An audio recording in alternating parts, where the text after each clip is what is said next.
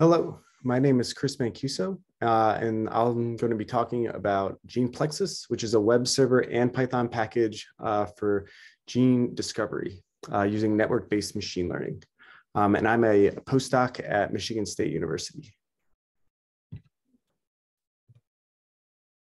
So why computational gene classification? So according to NCBI, a file we pulled a while ago, there's roughly 20,000, 30,000 protein coding genes, 17,000 non-coding RNAs. So there's a lot of these genes, important parts of the genome.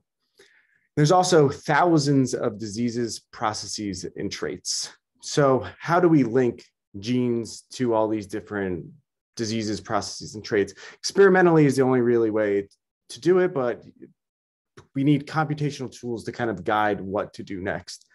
For instance, only 12,703 genes have any experimental annotation to a term and go. That means there's thousands of genes that don't have a single annotation in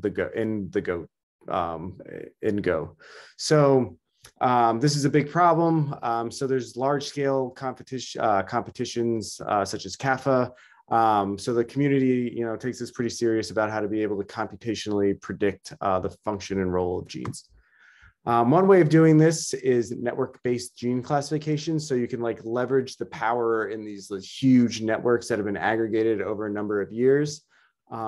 These networks vary in the way they were constructed. Some of them contain only physical interactions like BioGrid or the consensus path DB. Some integrate lots of different information like physical interaction, text mining, genome annotation, borrowing information from other species and so on. String does this very well. And then also there's other ones that integrate data from thousands and thousands of omics experiments like the giant tissue specific networks. And so again, they can also be context specific. So giant is a suite of networks that are specific to a given tissue. There's a handful of networks that do networks for a whole bunch of different species like BioGrid, String, and IMP. And some are disease specific like HumanNet and DisNet. So the method that our web server is based on, the network-based method, is we call it GenePlexus. So you can represent a network as an adjacency matrix where any element in this matrix is the weight between gene M and gene N, and it's a gene by gene matrix. So what we want to do is just train a simple linear binary classification. So if you put in and so what we do is every gene is an example, as well as the network connections for that gene are the model features. So for instance, if you're going to predict on one gene, here you could have, the network connection here being 0 means it doesn't have an edge between it, and a network connection having 1 means it has a connection. These can also be weighted, and then you put enough positive and negative samples in here, and you can learn these beta coefficients. So for example, if you look at PCD, the disease PCD, what you can do is, in the thing over here to the left, the blue nodes are known nodes, yellow nodes are unknown, and then we can also add in negative genes. And then we can train a model, and then we can predict every gene in the whole entire network, how associated it is to those positive genes, to that positive class.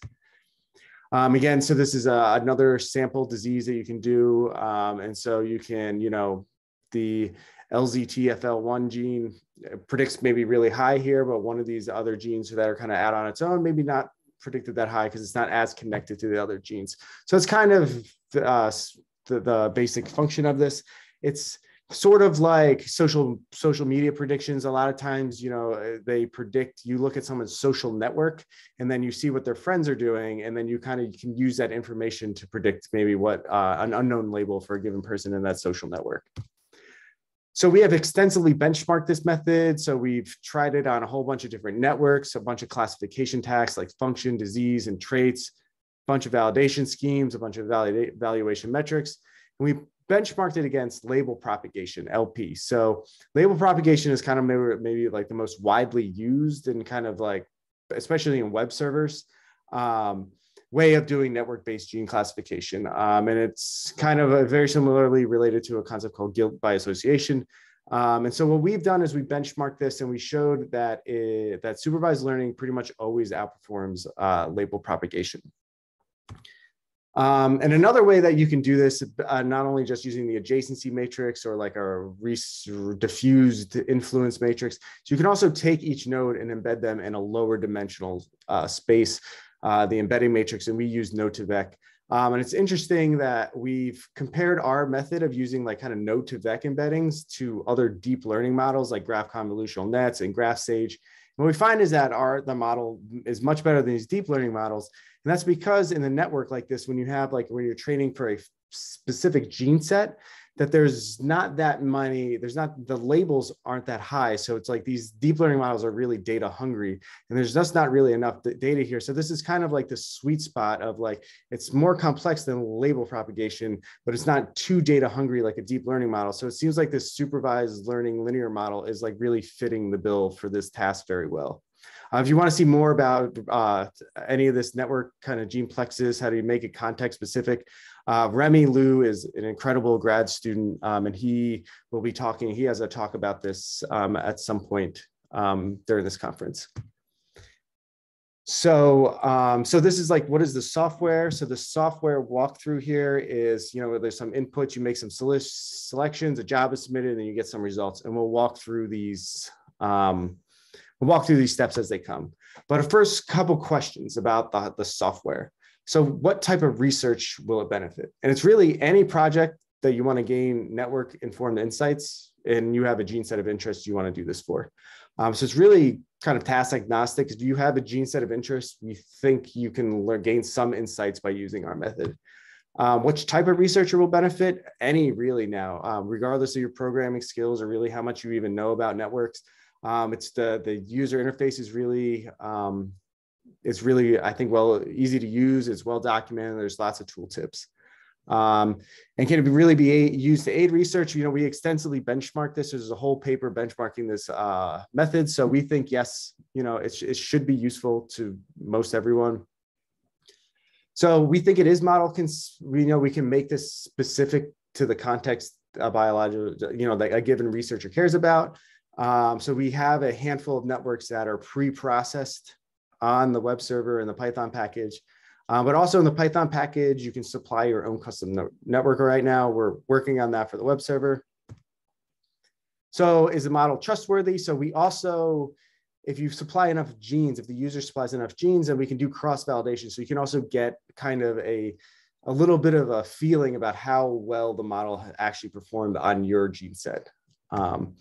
And then is the model and results understandable? And yes, so we try to provide some kind of special interpretability of the model. And we do this by comparing it to other trained models that were trained using known gene sets. Plus we give visualization of the connectivity of the network with the top scored genes. So what is the difference between the web server and the Python package? So the web server, it's available via browser. You don't need any programming. It's really, it's easy to use. It's like searchable, sortable, downloadable. The visualization is done by D3. It's cloud architecture, so it's you don't have to run anything on a local computer. The Python package is you run it on your local machine, but if you have a computational resources like a computing cluster, you can scale. If you want to do a whole bunch of gene sets at once, you can do this very easily. And so that's the big thing is like you can do this over and over again. We don't supply that on the web server quite yet because it is costs some money to run it, so we don't want to have people running too many jobs right now in the cloud. And then the Python package allows you to add your own data and gene set collections. And also you can just run it with one command, a command on the command line interface. So you almost need to know very, very little Python. Okay, so the walkthrough. So what is the first thing? The first thing that a user is going to do is a user is going to input a set of genes. So they're going to either upload a file or copy and paste. Can be in a few different formats, ensemble, it could be an NCBI entres or gene symbols. After that, all the gene IDs are converted to entres because that's what all our pre-processed networks and gene set collections are in. So you pre-process it and then you can kind of see the next thing that shows up is a kind of like which network was that gene able to be converted to NTRES, and was it in the network? And you can kind of maybe see, you know, is there a certain network that had more coverage, more overlap with your gene set than others? So you might want to choose that. So then you kind of get a little information about your gene set. And then the next thing is the user has to make some selections. So the first thing they need to select is which network they want. So these kind of vary in size, coverage, and construction. We talked a little bit about them in the previous slide. So then the features are how the network connections are represented. So you can either use the direct connections. You can take those connections and then kind of diffuse that information over the whole entire network a little bit based on random walk with restart, and that's what the influence matrix is. Or you can use an embedding technique called node to vec to take each node and then represent it as a low dimensional vector. And then the model needs negative gene selections. So we can do this by, you can either say that you want genes to be considered negative based on a set of disease gene sets, or based on a collection of biological process gene sets. So you can have a little bit of choice of how to select the negatives. Some things to note here is that we provide some guidance about which parameter selection might work the best, and there's numerous tooltips available for this. The pre-processing of the network is in the gene set collections, and the negatives are kind of like a lot of what this web server brings to the table. It's very kind of difficult to get all of this going in one step. The models is kind of like a line in scikit-learn, but the pre-processing and trying to bring all of this data together in one spot is kind of like, I think, the beauty of this web server in the Python package. So, and again, the Python package, you can supply your own network and gene set collection. Yep, okay, so now kind of implementing the model. So the step one is a user connects with the user interface. And so this is for the web server. A user connects to the user interface as you upload your genes, select some parameters to run. And so this is all on a low resource web app on the cloud. So once you select it, a high resource computational hardware is kicked up, and then it's allocated to run this job automatically. And then it pulls the needed data out of storage. And then so it can use that. And then the model is trained. And so what I want to highlight here is that a model is trained. Some of these models have 20-something thousand features, thousands of positive and negative genes. So it's pretty, it's not a huge like deep learning model, but it takes sometimes 10, 12 gigabytes of RAM to run. So it's not nothing. It trains fairly fast, 5 to 10 minutes.